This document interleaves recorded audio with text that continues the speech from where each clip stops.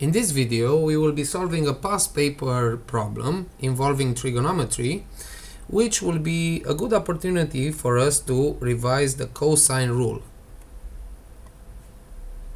Now, the cosine rule is very much similar to Pythagoras theorem, only that it applies to triangles not only right-angled, but all sorts of triangles. But first, let's remember Pythagoras theorem.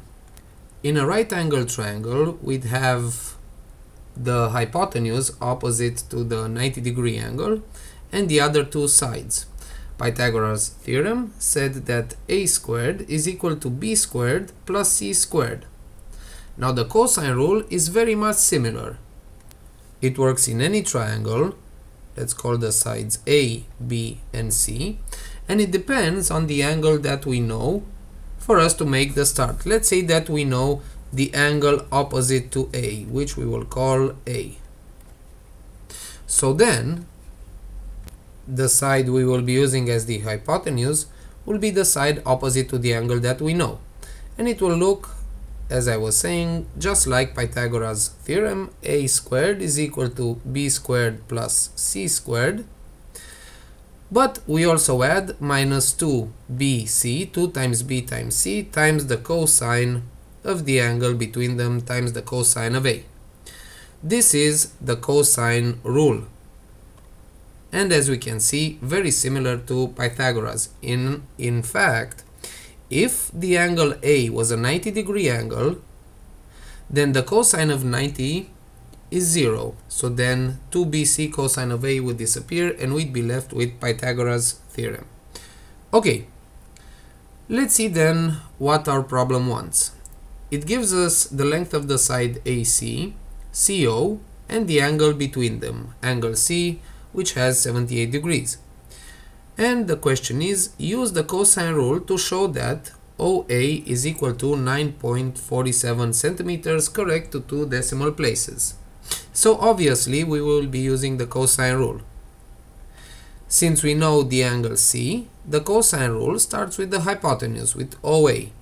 So OA squared is equal to the other two sides, AC squared plus OC squared minus 2 times AC times OC times the cosine of the angle between the two, the cosine of C.